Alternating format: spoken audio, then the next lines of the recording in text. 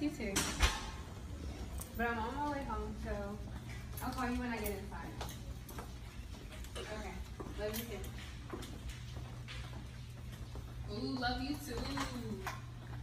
You know. Hey, Rumi. Hey.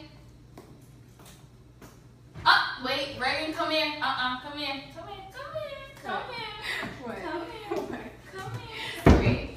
Okay. So what happened? What happened with what? You know what happened. Tell me everything. Oh, okay. Alright, so you know how I was telling you that like I just met this guy and you know the guy that you introduced me to? Yeah. So he was texting me or whatever, and then he just asked me to hang out.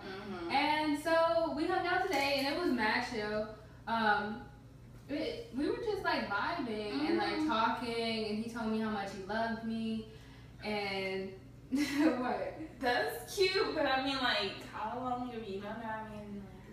I mean, I've only known him for today, but I mean, we've been texting a lot.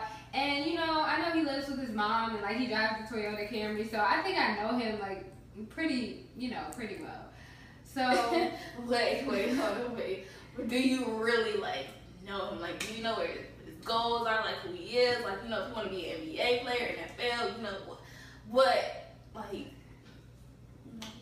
Well, it's still early, but I think we're going to get there. So anyways, let me tell you what happened.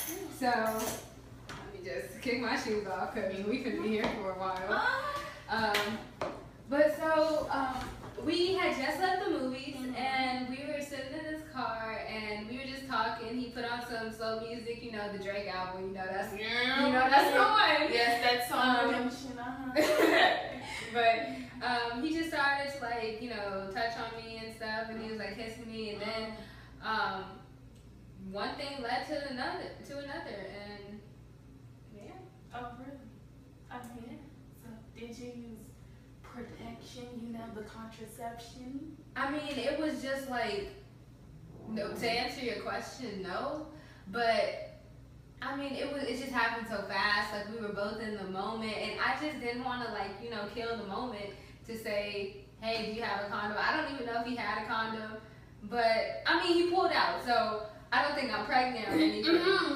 That's not. Plus, I'm on the birth pill. Like, I might have missed like 2 days here and there, but I mean, I take it every other day, so I'm good. I'm not worried about getting pregnant. No, hold up, wait a minute, sweetie. No, do you not know the possibilities? Withdrawal, the pull-out method is not effective at all. Like, you can still get pregnant. Like, are you ready for a child? Are you ready? Like, if this person has a disease, like, are you really ready for that? Like, this could change your whole life. Like, I mean, you know, to be honest with you, I didn't even think about him having a disease. And if I was to become pregnant, I mean, you know, they say contraception. I mean, like, abortion is the best form of contraception. So if stuff were to happen, you got plan B. It's all this stuff. And you know what? I don't think, to answer your question about the sexually transmitted diseases, I don't think it can happen to me. Like, when I was looking at him, he doesn't seem like he has an STD. We didn't really talk about it, but like, you can tell if someone has an STD or not. no, Girl, because the way that Gucci belt was fitting him, the way that True Religion jean jacket was fitting him, he doesn't have an STD. I don't think so.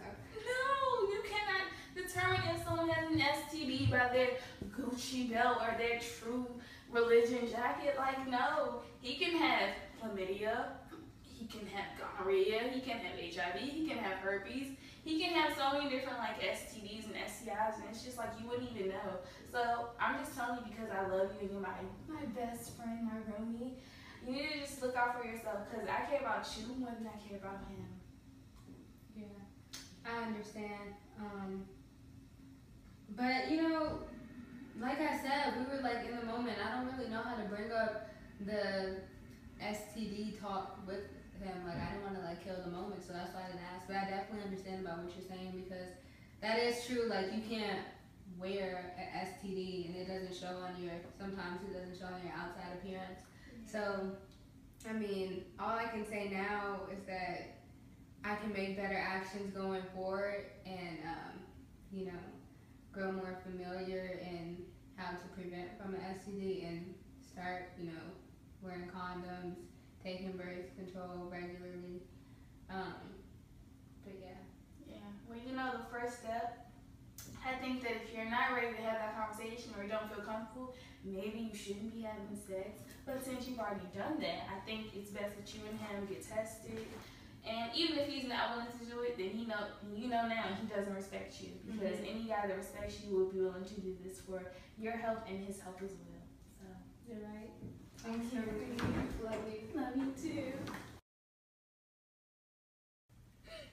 Hey, did you see this thing on Instagram? No. Like, it's this video that's been going viral. I'm finna send it to you. Okay? Yeah, send that to me. Okay.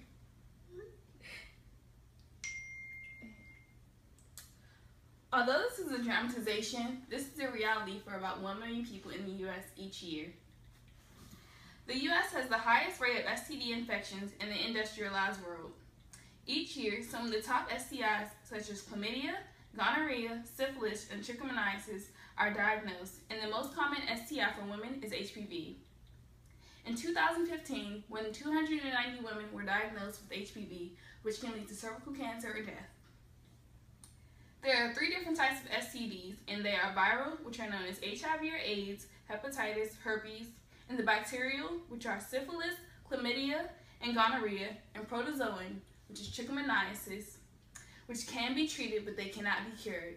So, I was thinking that maybe we could plan a trip to the clinic to both go get STD and STI tests, because I feel like since we're engaging in sexual activity, then it's like, it'll be good for us to at least try and protect ourselves and know if, you know, we have anything and how to move on from there.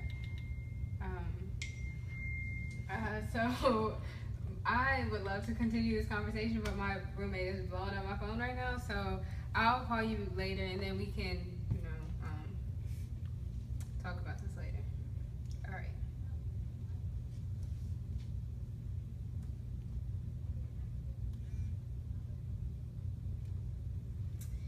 Each year, 1/4 of the estimated 12 million new cases of STDs other than HIV occur among teenagers and young adults.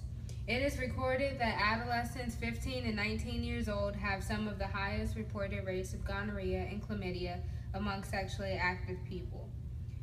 46% of American high school students have had sexual intercourse and potentially are at risk for HIV infection and other STDs like gonorrhea, for example, which in 2012 were increasingly high among adolescents and young adults.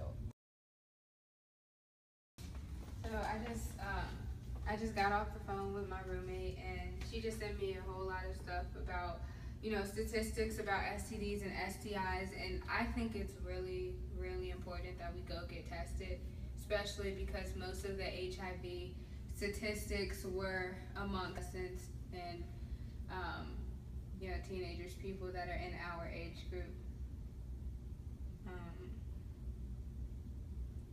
Well, what do you mean you don't want to go get tested?